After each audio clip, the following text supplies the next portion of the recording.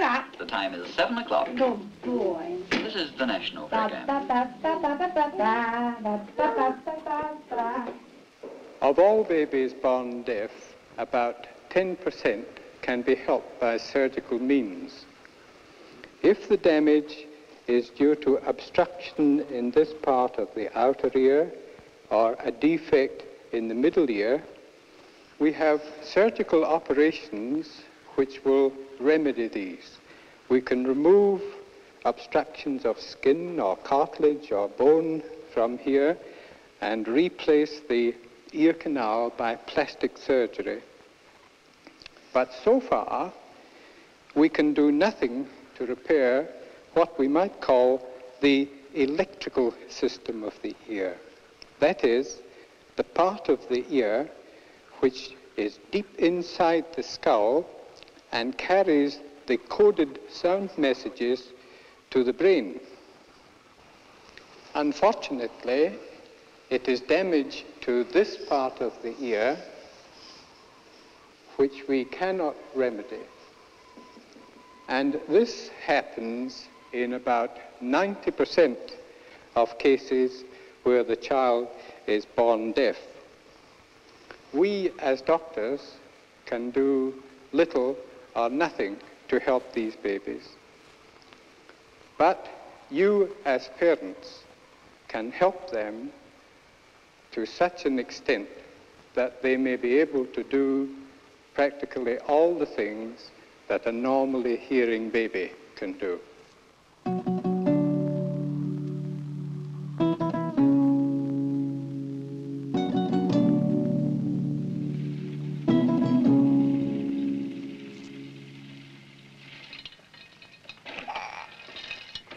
Peter was born with a severe loss of hearing, cause unknown. He's a normal baby who cannot hear, lively, intelligent, and always busy. His parents naturally give him all the love and security which every baby needs. A few months ago, they did something else to give a born deaf baby the best possible start in life. They sought medical advice and an early diagnosis of Peter's loss of hearing. Did you get wet? Peter doesn't seem to be responding to sound very well. I was wondering if there's anything wrong with his ears and if you've any way of testing him. Usually when the babies are 8 or 9 months of age or they're sitting by themselves, we do a small screening test for their hearing. So this afternoon we will test Peter's. Peter's hearing failed the test, so the Plunkett nurse advised an early visit to the family doctor. His examination showed no external evidence of ear disease, but he suspected a fault in the delicate inner ear, a typical result of German measles in the early months of pregnancy, perhaps so slight that it passed unnoticed by the mother. As he should have been. Well, I think we must accept that he has a distinct hearing loss, and I'd like you to take him to an otologist for a further opinion. I'll give you a note to a specialist whom I can recommend, and if you... Peter appears to have an inner ear hearing loss. This means that at present there is nothing that medical science can do to help him medically or surgically. I will send you back to the advisor who will arrange to fit Peter with a hearing aid. He will also arrange auditory training and will advise you both what you can do in the home to help Peter. In cases of this kind, otologists cooperate with the Education Department's local advisor on deaf children, a key man in the National Hearing Assessment and Guidance Service. The advisor makes accurate tests of Peter's hearing loss over a period of several weeks. From the test results and his own wide experience, he can then fit Peter with the most effective type of hearing aid and work out a first program of home training for him. The training will be done by his parents, with guidance from the advisor.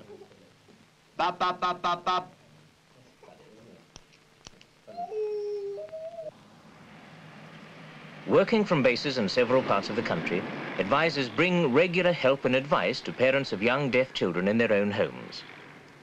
The first and often most difficult task for parents is to accept their child's hearing loss as a fact, but a problem which they can tackle and overcome. The second is to learn how they can best help their child to communicate with people around him so that he may grow up deaf but he will not be dumb. And then parents begin to realize that from small and simple beginnings, with proper guidance, they can offer their child the priceless gift of language. That's a horse. Hello, Mr. McCorn. How are you? Fine, thanks, Mr. Fleming. How's Peter? Oh, fairly good, thank you. Good. Oh, he's playing nicely here. Hello, Peter. Hello.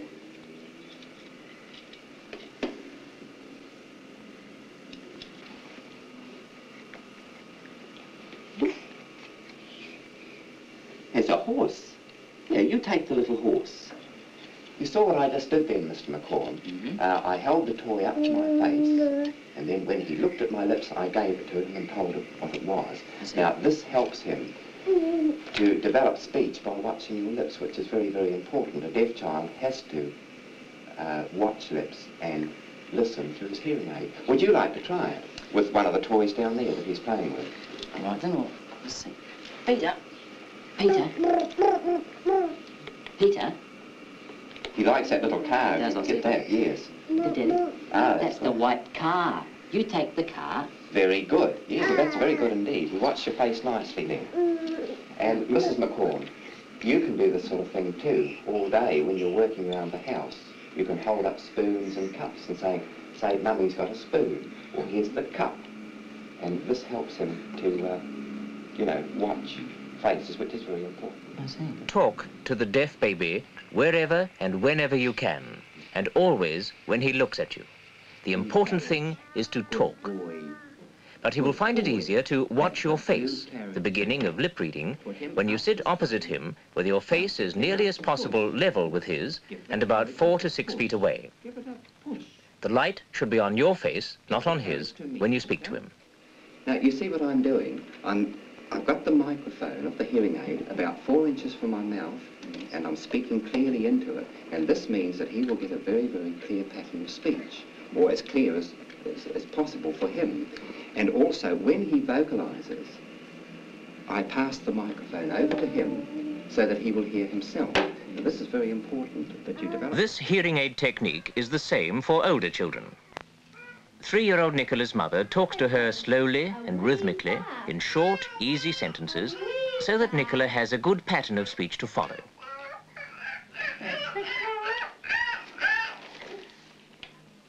Here's the car. We'll make it go. You give it a push.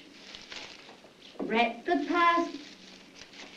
Wrap the bath up. Wrap it up. Wrap it up. That's a good girl. The hearing aid is tested at least once a day by the feedback method. Nicola's mother knows that an aid doesn't give instant hearing and that it helps some children more than others. Her profoundly deaf daughter will hear something like this.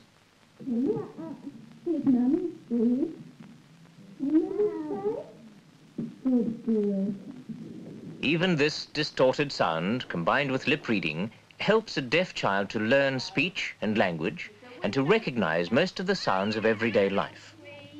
Ordinary home routine provides many opportunities for teaching natural language, and there's a daily session of learning games. Rub. You rub. Give it a rub. The speech trainer, with its powerful amplifier and headphones, gives Nicola more information and sound than the portable hearing aid. Turn it round. Good girl. Here's the water. The water. Put it in. Turn it round. Good girl. Good girl. Look, you put the lady on the horse. Of course, even a good girl becomes a little impatient now and then, and at these times especially, a hearing brother or sister is a great help all round. Pajamas. Here's a pig. Yes. Nicola. It's Dolly's dress. Here's the pig. Sean and his younger brother Jamie often play and learn together. Here, a bead threading game which leads them gently into the world of numbers and measurements, the size and shape of familiar things around them. And for the hearing-impaired child especially, a scrapbook can be made into a storehouse of ideas for stimulating language and speech. Sean's mother knows that blowing bubbles is good exercise to develop the breath control needed for intelligible speech. Blow the bubbles. To Jamie, though, these elusive, shiny things are something of a mystery. Baby bubble, look. Oh, look at that. A baby bubble. Blow the bubble so that Jamie can catch them. Oh, that was nice. And to Sean, blowing bubbles is fun in fresh air and sunshine, the natural element of all young children. Mrs. Fahey also uses the scrapbook to play matching games, which help Sean to learn the names and nature of things in everyday use. And here's your spoon. Look, here's your spoon. That's lovely, and we put it on there. Not on that spoon, no. That one goes over here. Look, on there.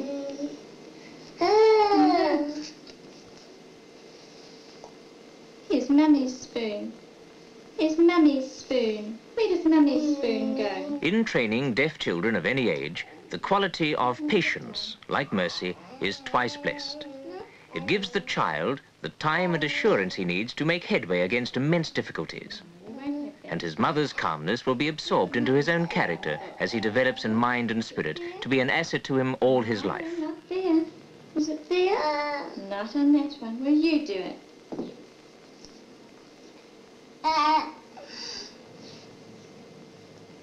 Sean enjoys the classic stories of childhood, given fresh interest with models made by his father, told with animation and skill by his mother. And he comes running fast. Trot, trot, trot, trot, trot, trot, trot, trot, trot, trot. Over to Sean.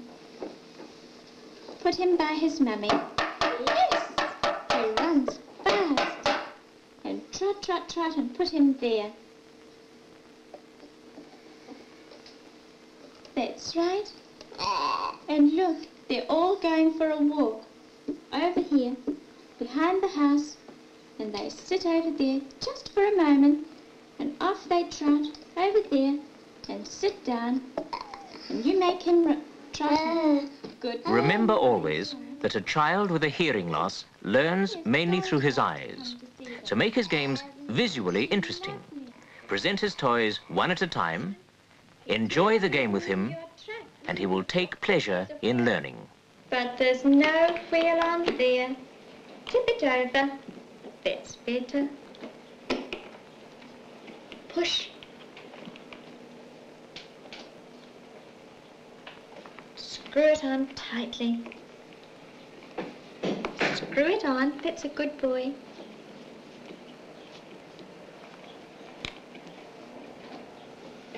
That's better. It's on. Run. But look. There's no crane. What are we going to do? Wait a minute. Here's the crane. Look, you put it on the hole. A little forethought, say, in hiding part of the toy, gives a reason for natural repetition of a word. Thousands of repetitions are needed before a deaf child can recognize a word by lip reading. Where's the nut? What's happened to the nut? I haven't got it. No, I haven't got the nut. Not on the table. Where is it? Look, I know where it is. It was on your chair. There it is. Screw it on tight. Screw and screw and screw. Tight. That's better. Turn it over. Over she goes. Nothing to put on the hook. And I haven't got a car. Nothing. No. Your shoe. Look. There it is. Using a hearing aid, the microphone is passed from mother to child and back again. In this way, he can hear his own voice and he gets the best possible pattern of sound from his mother. The speech trainer has 2 microphones, one each for mother and child, so that the child can hear his own voice and his mother's voice at the same time. A model roadway system on a sheet of hardboard is another useful learning game easily made at home. Right. Yes. Give him some petrol.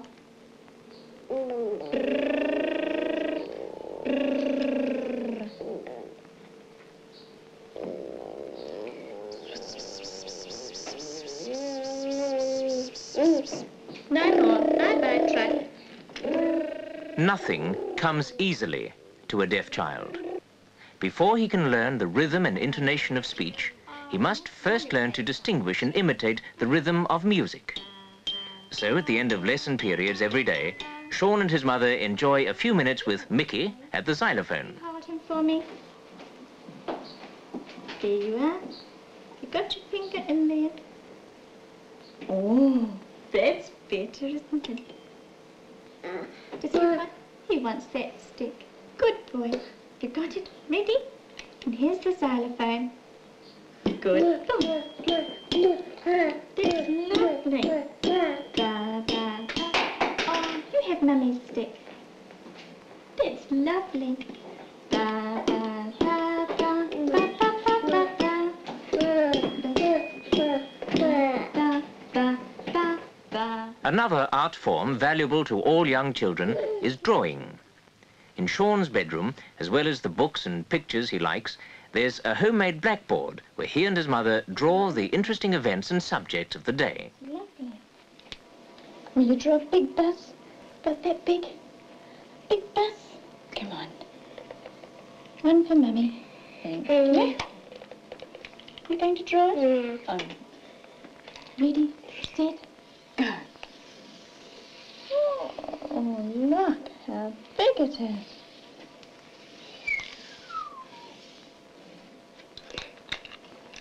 Would you draw the wheels?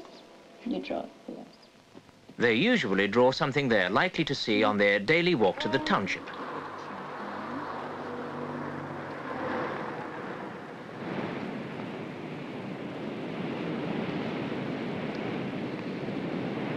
For Sean, these walks in the sun are full of learning experiences, along the road, on the beach, helping Mum with shopping in the township.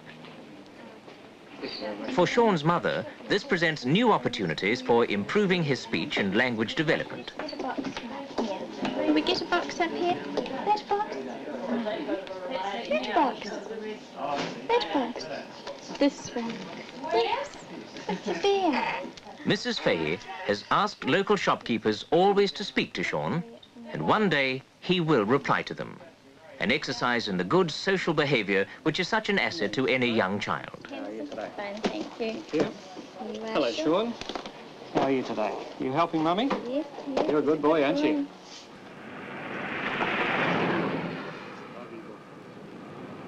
Sure likes them.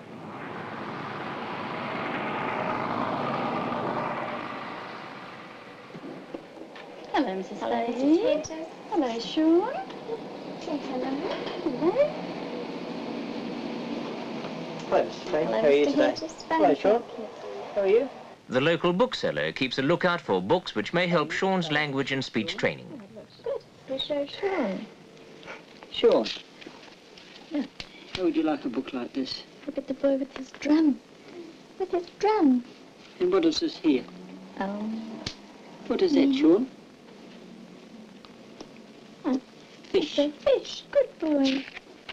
Oh, look. And another fish. A fish. That's lovely. More fishes. Lots.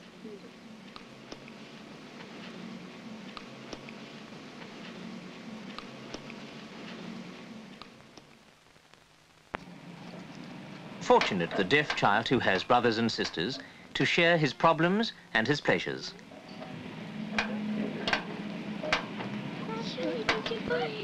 Sean acts out the picture stories in his new book. Now he's a racing car driver, now a fisherman bringing home a fine trout for the family's evening meal.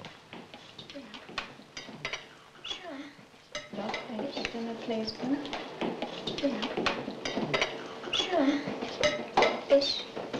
Fish? Is it lovely? Mummy's got fish. Can you find a fish? At the table, Sean is expected to behave as well as his brothers and sister, and Dad, home from work, is on hand to give him a gentle reminder. Fishes and blowfishes. Yes, one fish, two fish, three fish, blowfish. How many fish have you got?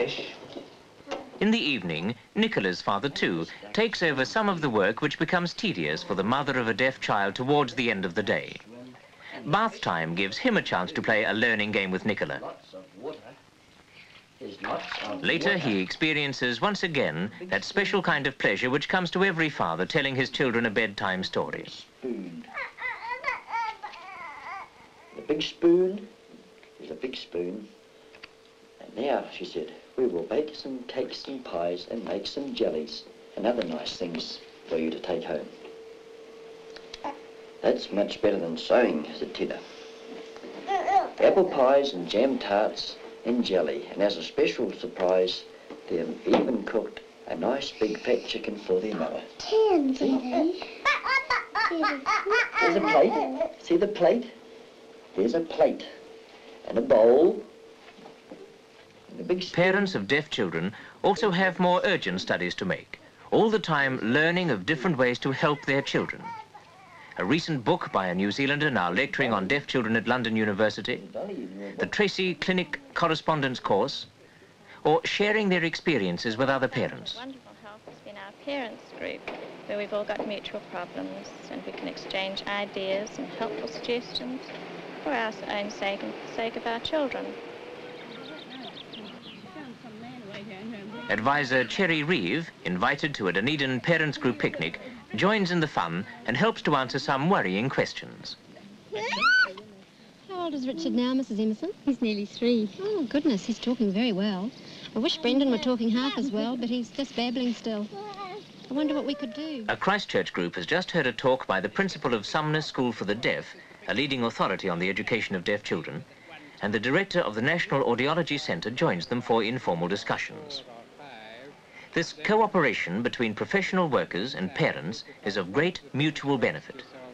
It stimulates attention to the whole problem of congenital deafness and strengthens the vital associations of home, school and advisory service in the general progress of all deaf children. I just thought, well, Mr. Miller here is... Or, if the hearing aid is skillfully used, he may hear more and more of his own voice. Wellington advisor Elizabeth Husband has some pertinent things to say about talking to the young deaf child. You've got to help him by becoming extremely skillful in the techniques for talking to deaf children, for giving them language. You've got to learn how to help him to watch faces, initially by catching his glance, by talking every time he looks to you.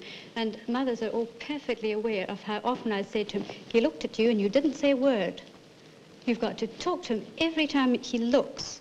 And if you want him to pay attention to what you're saying, then expect him to look. Mouth day, and look, we can put it on there like that.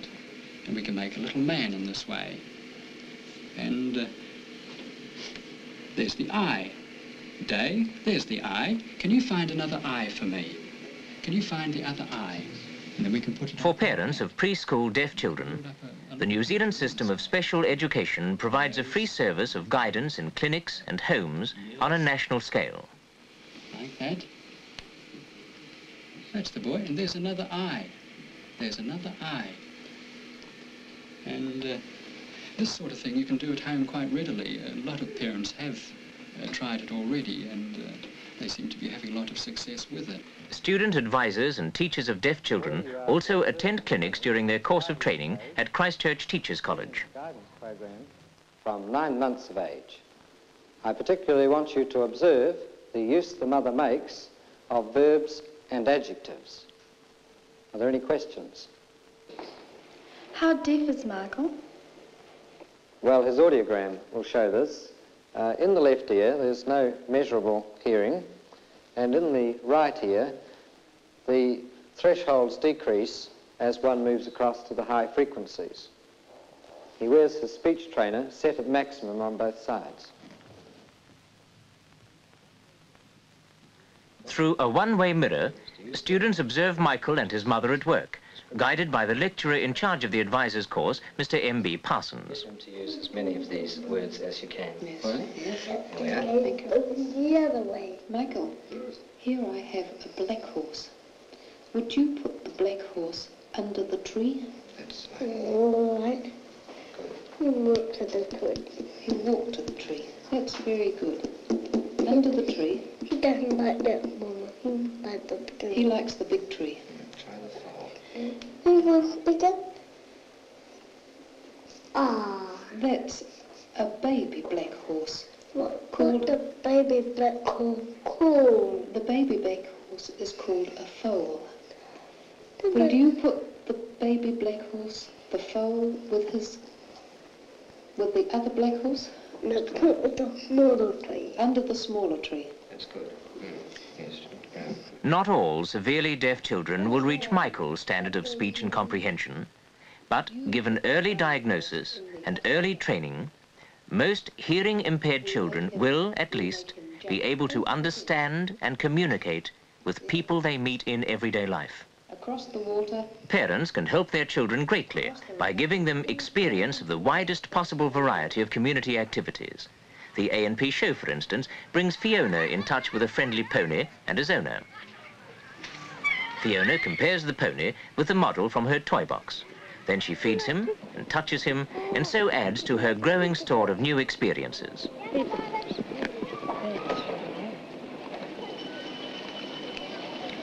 Here we go.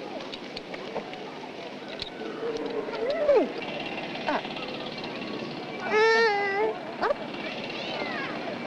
Would you like to go up? Oh, up we go. 1, 2, up. Oh, have you got to put your feet? Put it in. Good. Cousin Fiona, up.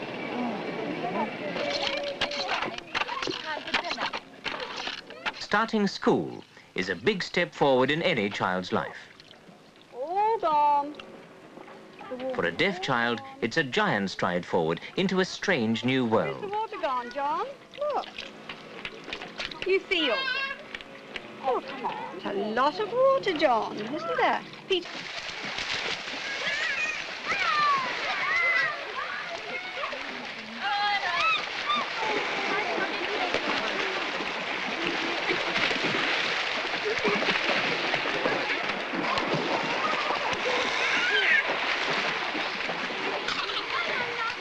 Careful home training helps to prepare them for some of the changes in their environment. Habits of cooperation with their own families make it easier for them to join in the life of the larger family at school.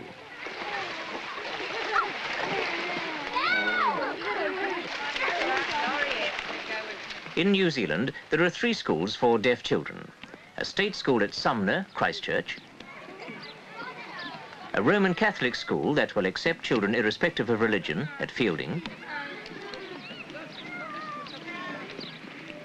and a state school at Kelston, near Auckland. At all 3 schools, the children are taught through oral methods, aimed at developing the best possible understanding and use of ordinary speech as their main means of communication. Parents' days are especially helpful to children who are boarders at school, giving them welcome reassurance that their parents and family are still at home, that there's a link between home and school. All the signs we can see, you can tell the detail. Yes. He's got the right earphones. Parents also are reassured by discussing their own child's progress with the skilled and devoted teachers who are helping all the children along the road to independence.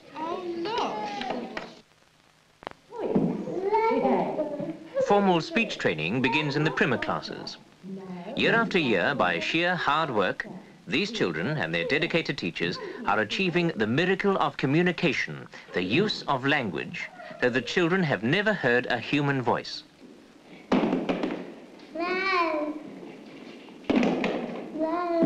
Be careful.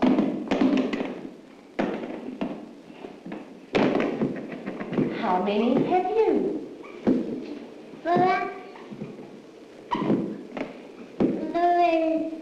I have 3. children? Good. How many has Kevin? By the time they reach the standards, many children are becoming quite proficient in lip reading, speech and language development. Merci, fine. We left school at 9:15. We travelled by car. We left school at 9:15. Where did we go for our trip?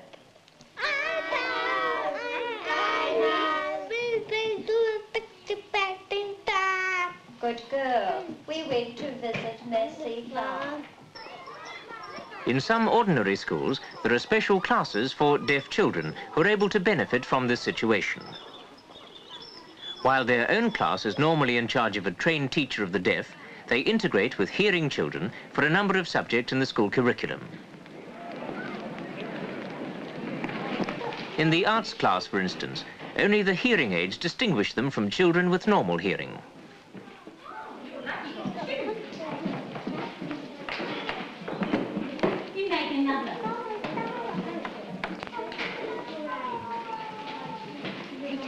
Now, take it and bang it on your board.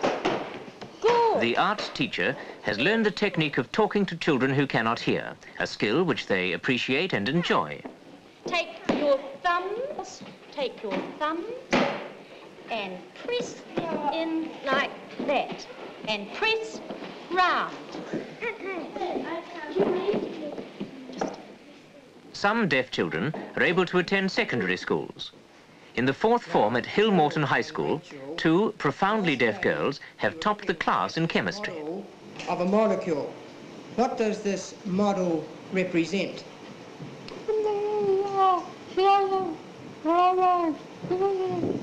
Very good. And Cheryl, what does this model represent? Very good. Now, tell me. The ability to communicate with the hearing world, begun at home and extended through school, is the key to achievement in adult life, especially in working with hearing people and earning a living.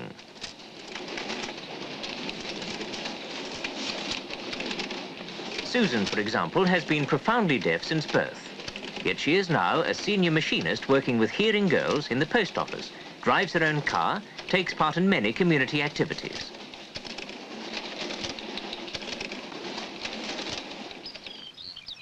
In the peaceful hills of South Canterbury also, there's evidence of a long battle against a handicap fought and won over the years in home and school, college and community.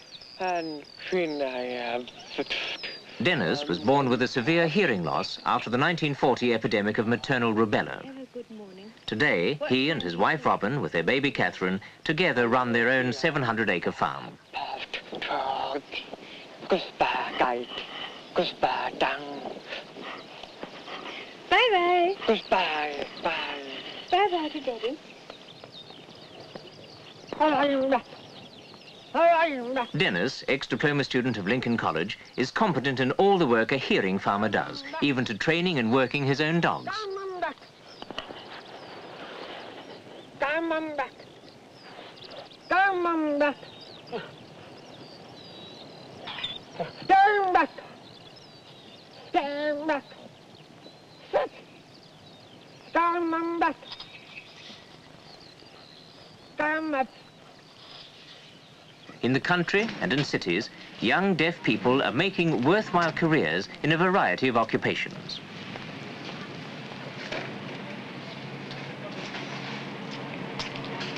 Some run their own businesses. These buttons on this job, please. Okay, Ken. Ken, for instance, works hard at his upholstery factory in Auckland.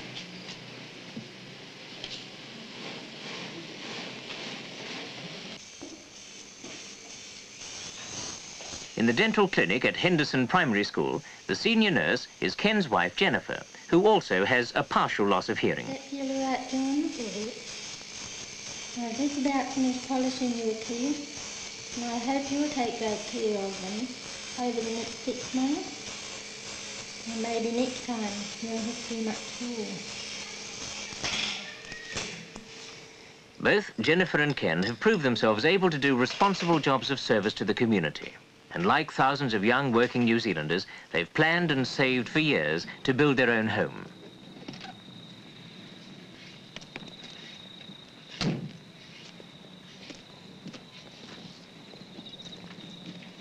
Now it's almost finished, and a rough, overgrown section is being transformed into lawns and gardens.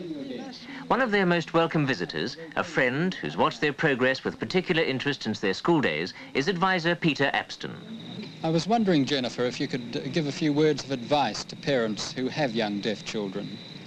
Well, firstly, I would say give them love, affection, as they would any other child. Definitely love. And what would you say, Tim? Well, I would say don't spoil them and treat them just like a normal hearing child. And make them take part in everything that their brothers and sisters have to take part in. I think that's very important. Discipline and taking part are very, very important things. I think, too, the family should not have to sacrifice themselves entirely for the one child. I think the child should blend in with the family, be taught to blend in, to join in with family activity, be part of it, and the family not be all out just for the one child. Well, thanks very much. That's been very helpful. The natural and acquired abilities of hearing-impaired people vary a great deal, and not many deaf children may grow up to speak as well as Jennifer or Ken. But the great majority of them will be able to make their independent ways in the world with confidence, enjoying a full and happy life as responsible members of society. The true spirit of a nation is often revealed by its concern for those of its citizens who are very old, very young, or in some way handicapped. New Zealand provides a range of services for deaf children and their parents as part of the national scheme of social welfare. In this young country, where children grow up in sunshine, the outlook is bright and set fair for a deaf child in the family. The deaf child, like any other child, likes to help Mum and Dad wherever he can. And of course he should be given every opportunity to do so. Once the deafness has been discovered and specialist help obtained, I think that it's the family which can do most for the deaf child. Bring Sean.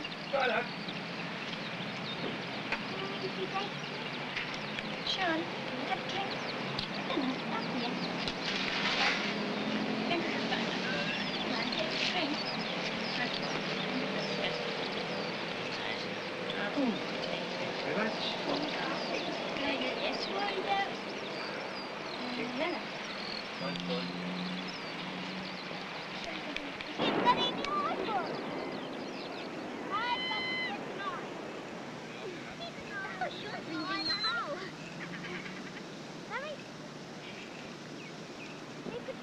House?